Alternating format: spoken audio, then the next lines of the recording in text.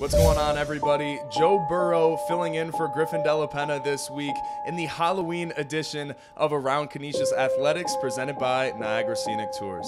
The women's soccer team's magical season will continue after defeating the Rider Bronx in penalty kicks on Sunday afternoon.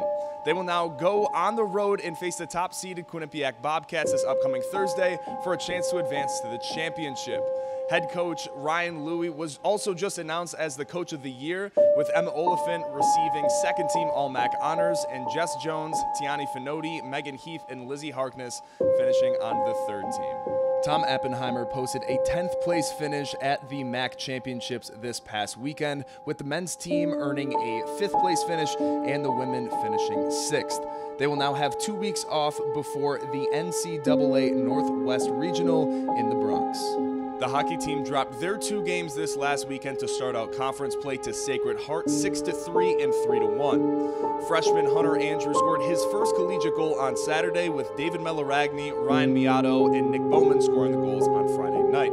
They will come back here to Buffalo to host Holy Cross for their first home action in conference play on Friday and Saturday.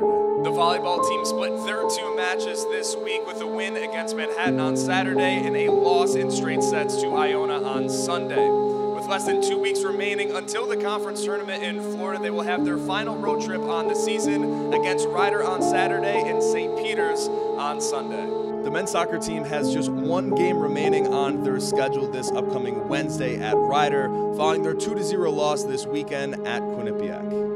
The rowing team finished up their fall season at the head of the Schuylkill race in Philly, highlighted with a 5th place finish for the Novice 8 boat. And on the swim and dive side, both the men's and women's team lost to Geneseo this past weekend, now with over 3 weeks to prepare for Cleveland State. We are now less than a week away from the men's and women's basketball home opener doubleheader against UB and Youngstown State, so make sure to purchase your tickets now. Signing off for this episode of Around Canisius Athletics, I'm Joe Shiesty. We'll see you next time. As always, go Griffs.